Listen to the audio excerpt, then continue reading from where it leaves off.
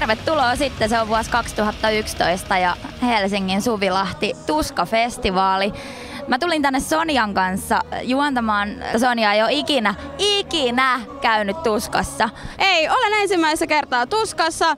Tähän asti hyvältä vaikuttaa, kieltämättä vähän jännittää, mutta en mä tiedä, mitä sä luulet, tuleeko mulla joku heviusko nyt? Ehkä mä hylkään mun hipsteriyden ja indien paskat ja nautin Suvilahdesta nyt Tuskassa, enkä Flowssa. En ole menossa Flowhun tänä vuonna, vaan olen Tuskassa ja nautin siitä. Meillä on ihan loistavia haastatteluita tulossa. Meillä on muun muassa Morbid Angel, Arch Enemy ja Devin Townsend Project. Jopa minä tiedän, että se on kova. Se on kova. Mulla lähtee ääni jo tässä vaiheessa. Mä oon huutanut ihan liikaa täällä. Sä oot niin paljon huutanut. Niin, mutta ei siinä ketään. Lähdetään katsoa, mitä tekee 2011 uudessa paikassa Suvilahdessa ensimmäistä kertaa.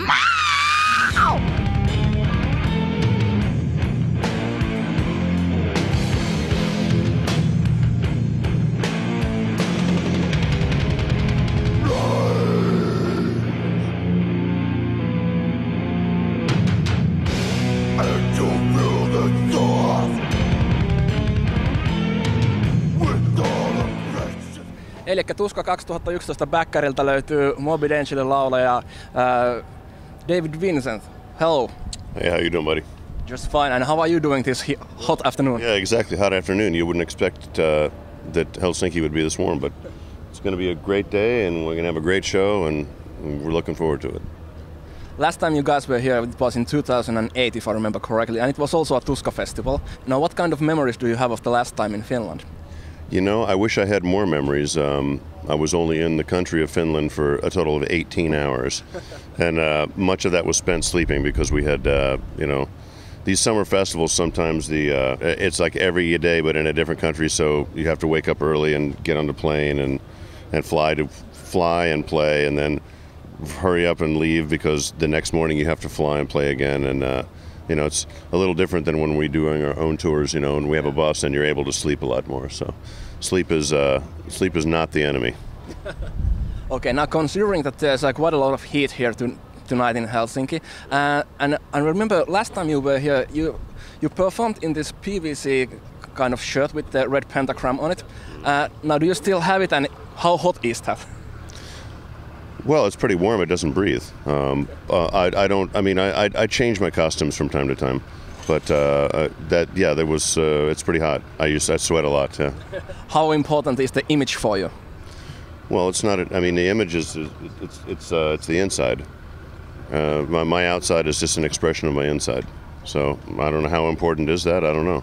It's as important as anyone wants to make it. Now, let's talk briefly about the new album, of course. Now, as you have obviously noticed, people have had very diverse opinions about it. Were you aware when you were doing this album that it was going to be such a watershed among the fans? Well, I mean, there's definitely some extreme. It's a very extreme record, and it's getting a lot of extreme responses. So it's a good thing. Did the track Too Extreme, did it live up to its name? Well. Indeed, it seems to be too extreme for a lot of people, which is, again, I think it's a good thing.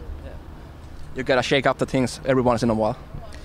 Well, I like to push the boundaries of music. I think extreme music has no boundaries. We'll decide what is too extreme and what's not. Now, of course, since there are industrial kind of tracks on the album, now, is there any possibility of hearing those live? We're still working to put, you know, more new stuff in the set. You know, some of the stuff, it does take a bit more work, but we like it. Tim Young is playing drums for you tonight, and well, pretty much for the whole year, I'm guessing. Now, how has he fitted into the Morbid Angel unit? Well, he's a very talented player, and it really starts there. I mean, the guy is a really good drummer. He did an excellent job on the record, and you know, I'm really excited. You know, he's a good guy. Now, of course, I gotta ask you, Pete Sandoval, do you have any information, or you know, do you know when he's coming back to the Morbid Angel family? Well, I wish I had an answer for that. His doctor will decide, I think, when he's able to do that. So it could be like next year, or do you think that it's going to be... All of the touring for this record is going to be Tim. And then we'll reassess, you know, what the next step is, you know. I'm really focused on a couple of things right now. I mean, Pete's a good friend, and we all wish him well. I mean, we want him to recover, but this is, you know, some of these things take a long time. I think that's pretty much everything we have to ask for you now. So thank you very much and have a good show tonight in Tuska. Thank you, buddy. I am the enemy. I am the antidote. Watch me closely. I will stand up now. We will rise above. We will rise. All right, I'm sitting here with Chris from Arch Enemy. How are you, man? I'm doing very good. The weather's nice and we just played a good show. Yeah, you played on the main stage and it was almost like 35 degrees or something. How does that affect your playing? So hot. The guitar stayed in tune. But no, it was good. It sounded good on stage and the crowd were getting into it, and it's a good show. Success. It's good because you're warmed up. You don't have to warm up that much before you play. You're kind of already loose, you know. Your brother is actually playing another gig after this. How do you think he'll manage? I don't know. It's in a tent, so I guess me and Michael, we got kind of fair skin, kind of. We're half British, so we got the English complexion, so we're sensitive to the sun. Let's talk a bit about your new album, The Chaos Legions. It took a while. Your last album came out 2007 and now it's 2011. What happened? Well, we just did a whole bunch of touring, working on the road, you know, and we had decided to do this album of re-recording our old songs, Root of All Evil, with Angela. That was something that we just wanted to do and what the fans requested.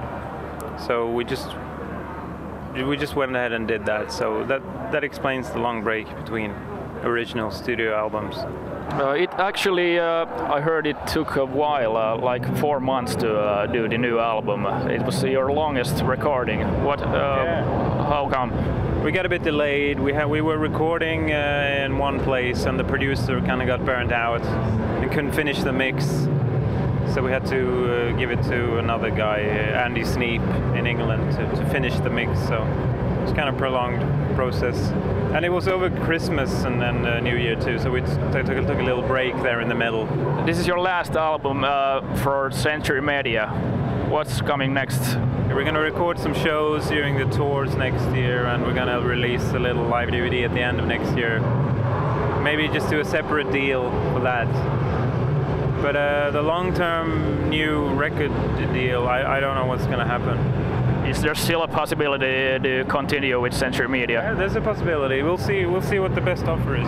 How is the songwriting process? Are you constantly writing, or is it like after a tour you're all going to the same place and write songs, or are you constantly writing? We record little bits and pieces here and there on the road, sure. Like somebody will be warming up, you know, and like I'll be warming up and Michael says, hey, that's a cool riff, what's that, you know, like something. We just record it on an iPhone or whatever, and then. But it's good to have a deadline, you know. So when we do want to make an album, we set a deadline, and then we just write every day. And every day we record the rehearsals, then we listen to them in the evening, and then the next day we have ideas for arrangements and stuff. So it's cool. We all know what the Arch Enemy sound should be like, so it's pretty intuitive. We don't have to have a whole lot of arguments about is this good or bad, is this Arch Enemy. Since you all are writing like all the time, is there any possibility that you're gonna release like a B-side album or something, rarities or something like that? Well, we are actually gonna release an EP or something, because there was a few tracks that didn't make it to the album because, you know, it got too long. So we have a few covers and one original that's going to be released, so that's going to be cool. You're also self-managed, you don't have any managers. What are the pros and cons with that? It's just pros. I mean, we had a manager for a while and we got the contacts, and now we don't need that kind of a manager. Angela is our manager, so it works out great. We don't feel like we're being controlled by anyone, you know. So I mean, we had this big management for a while, Sanctuary Management, Iron Maiden, and they helped us in a way to get big shows. We got to open up for Iron Maiden, for example, a few times. But also there was a lot of stuff going on behind. Like we didn't really know what was going on with the finances. It was strange. Like we'd play in front of 300 people in Germany and then 3,000 people in Japan, and we'd still get the same kind of money. You know, not very much. So it's kind of it's classic musician scenario, like kind of being misled. It must be kind of freeing to be able to do all the major decisions yourself. Yeah, we work with a few agents in Europe, one agent in Europe and one in the US, and they help us out. But otherwise, Angela does mostly the bookings. But if something gets too much hard work, she hands it over to an agent. Where do you see Arch Enemy in like 10 years? I don't know if we'll be going for 10 years. Well, let's say 5. 5? I don't know, we're just going to keep doing it as long as we enjoy it, you know? I mean, we got next year booked up, and we're just going to take it, you know, album by album. So, but I think somewhere down the line we're going to take a break, a longer break, maybe 6 months, a year, you know, because we've been working non-stop touring for the last 5 years, so. All right, I'm thanking you, Chris, and I have to say I really loved your new album, Chaos Legions, so thank you. All right, thank you very much. Mitä me nyt tehdään? Mennään vähän kyselee. Mä haluan tietää ihmisiltä, että onko ne mieluummin täällä vai olisiko ne Kaisaniemessä? Hyvä, tehdään se. Kaisaniemi vai Suvilahti?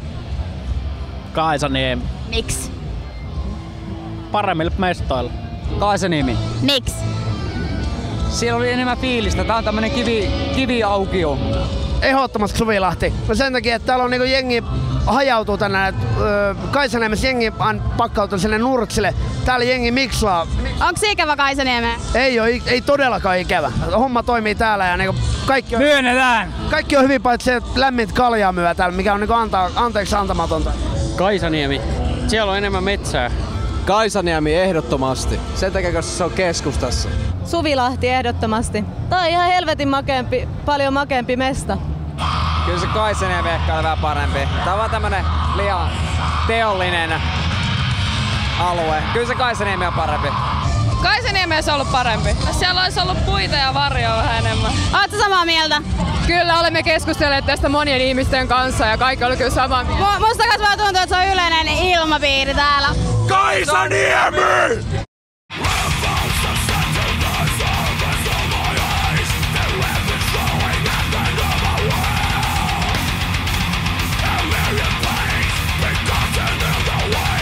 Tuska 2011, pöydästä löytyy Martin Hagström from Meshuggah. Good evening, sir. Good evening. You guys played in the sunlight on Sunday, so I saw the show and Jens was complaining that, you know, it's way too early. So how did it feel for you? We've been doing this for quite some time, so we've been up on those stages. I mean, we played basically this type of thing every day on the Ozfest in 2002 for 10 weeks in the States. And it was way hotter and way worse in every respect. So this was just fine, man. You know, like preferably, you know, if you can choose, you know, you'd want to go on at like 11 or 10 or something. But on the other hand, you know, it was a good show. We had fun. The crowd was good. So, since from the audience perspective, your music is not easy to headbang to. Is it fun to watch from off the stage? People trying to, you know, find the one. It's not that difficult, but still some people are thrown off by it. But I'm amazed at the, you know, how many actually, you know, like all the way through. But some crowds sometimes, like if you're doing a festival where you normally don't do a festival and you haven't, you know, like maybe the first time in an area and people, you know, you're not that big, then you can see like, okay, some parts it's like, all right, and then it's like, so yeah, it's kind of funny sometimes, but today was good. Yeah, it's been 3 years since Obzen. So what's going on in the Meshuggah camp at the moment? Are you guys? I heard that you have done one track for the new album at the moment, but what's the status of the new album? Well, we're doing. It's not a major difference, but we're doing things a little bit differently as far as the recording and writing approach. Instead of sitting around making those demos and eventually have like pretty much 12 songs that are more or less finished, and everybody starts to like adjust to each other's material and arrange and whatever, and then learn them and then play them. Yeah. We're like, okay, this track actually feels like everybody's happy with it. Yeah. This is the way we're gonna do it, and it's probably gonna be on the album, so let's record it. So we did that with one song, and we're doing it with another right now, and I'm finishing up the last touches on a third song, and we got material for a lot. Yeah. But to boil it down to an actual album is going to take some time. But it's so that's what we're doing right now: writing, recording, and playing live. But coming out of this festival period, like on the 12th of August or something, we're not going to play for a little while. So then we're going to actually really focus. Like the whole of September and half of August is probably going to be just studio work. Yeah. So we're getting there, but it looks. You know, it's not going to come out this year. Yeah. But it looks like springtime next year or something like that. Yeah. Even though we don't have, like, you know, defined a lot of tracks yet, the overall feeling of the vibe, if you want, the atmosphere of what's coming out, I'm pretty fond of, because it's we were really excited about where it's about to go. Yeah. Have you heard of the End? Yeah. Well, I didn't hear of it from the internet. I actually heard it in an interview, because I think it was Metal Hammer or something from the UK called me up and asked me about how we felt about the Gent movement and what it was about and whatever. And since I have never heard of it, I was like, yeah, well, I don't know. And he told me what it was. So now I know. And I've been asked that question a bunch. So, you know, sorry. No, that's all right. That's all right. I understand where it's coming from. But to us, I keep saying it, it's a tremendous honor, I guess, to be inspiring people, you know, like, because, you know, every time you're inspired by something, that means an awful lot to you. Yeah. When something catches your imagination that way, it's tremendously important to grow, like, as far as, you know, being a creative person or what the fuck ever, you know, whatever you want to call it. So if you can do that to other people, hey, fucking great, you know. Yeah. But I don't understand what defines the Gent movement still, because I've only heard Tesseract. And now, actually, speaking of influences, what are the things that get you excited these days? Mainly stuff that I already listen to, you know. But something I've been listening a lot to now is like this electronic artist, female, like pop electronica singer, Imogen Heap. Oh yeah, I know. And she's just, she's amazing. Because it's, you know, it's the type of music I would really not like. I don't define genres. I just listen to whatever is cool. I don't give a crap. I don't care what people think. You know, if I hear a hip hop act and I think, oh, this is fucking groovy, then I like it. Yeah. That's the end of the story. I don't care about anything else. Yeah. But when I heard her, it was just like, she's not only musical, she's got everything. She's like, it's when overly produced electronic music that shouldn't really do it for me really does the trick. Yeah. Well, thank you very much for this, and have a great touring throughout the summer. Thanks, man. Kiitos. Kiitos.